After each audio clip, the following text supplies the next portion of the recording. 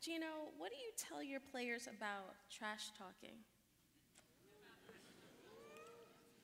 Well, what do you tell them? What do you tell them about trash?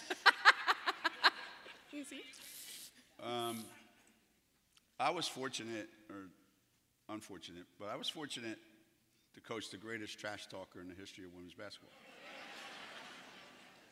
Diana Taurasi.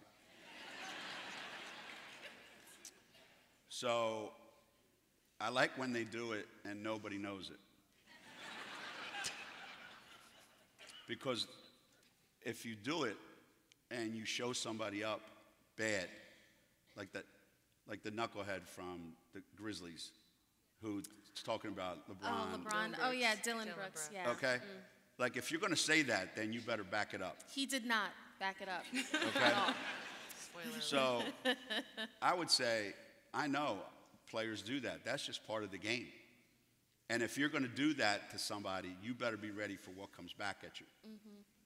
So you can't have it, well, I can do it to you, but you can't do it to me. You know, you guys know, if I say this, you're going to go, that's not possible. We had one of our practice players got a bucket Paige's freshman year. And he turned around and he looked at CD and he went like this. Ah! Like one of our practice, and CD's like, what's wrong with this guy?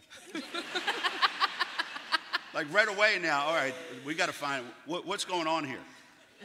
And he said, CD, I'm sorry, but you have no idea what she's saying every time she comes in the lane, and pointed to Paige.